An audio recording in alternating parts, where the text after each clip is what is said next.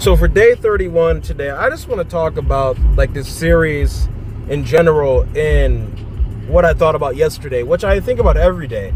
Like sometimes I'll be yelling and screaming at the camera. Sometimes I'll be saying some things and I think about how that may make people feel. I mean, I don't care, I'm gonna say it anyways, but like I still think about it, and it's just like I only say the things I say and do the things I do because I genuinely love my race. I don't mean because I'm black or half white or whatever. I mean the human race, Homo sapiens, okay? Like I want to see all the humans out here do well.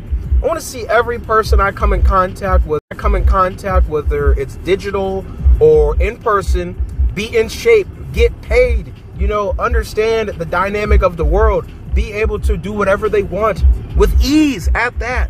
So like what I thought about at the gym yesterday, and really what I thought about even more today, was I love the human race. I can't wait to bring a whole bunch of more humans into this whole thing and really just play an active role in shaping what our race does for the future.